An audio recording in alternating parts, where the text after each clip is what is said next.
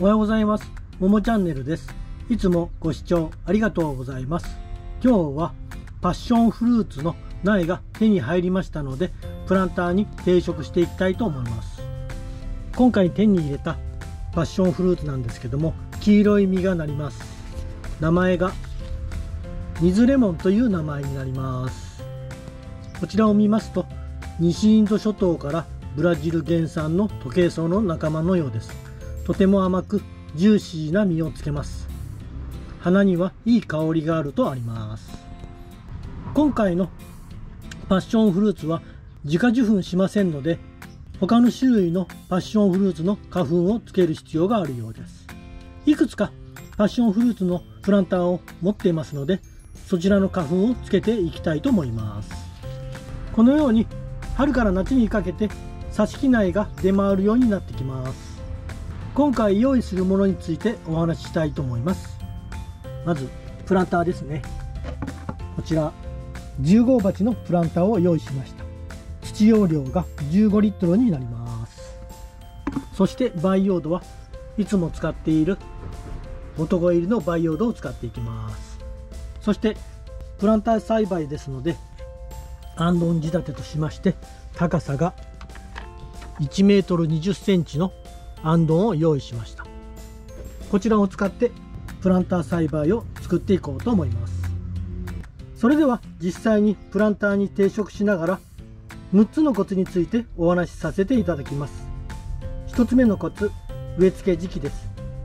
暖かくなった4月頃が定植時期になります。2つ目のコツ、用土です。市販の培養土に赤玉土を入れて排水性を良くするようにしてください。根が張るので幅30センチ以上の大きな鉢、プランターがあるといいようです。3つ目のコツ、水やりです。土が乾いたらたっぷりとお水をあげてください。4つ目のコツ、肥料です。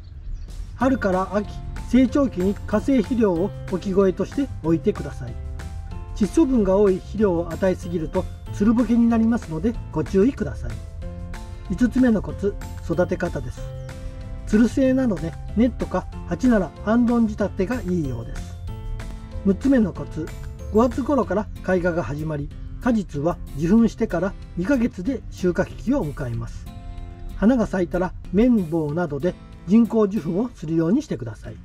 果実の表面にシワができるようになると甘酸っぱくて香りのいいパッションフルーツになると思います。それでは定植していきます。まずこちらですね、仮置きをします。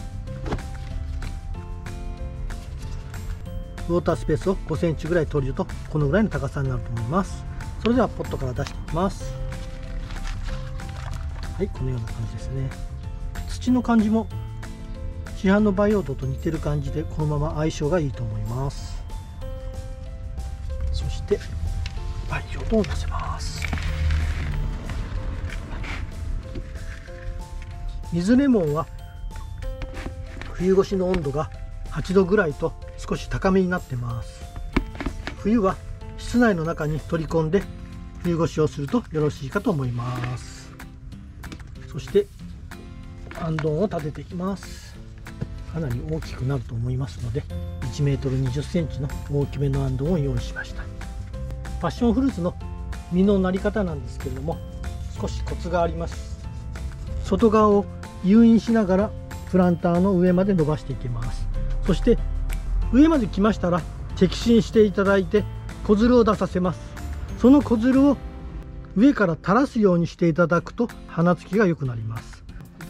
それでは完成します。1回目はたっぷり与えてください。2回目以降は土の表面が乾いたらあげるようにしてください。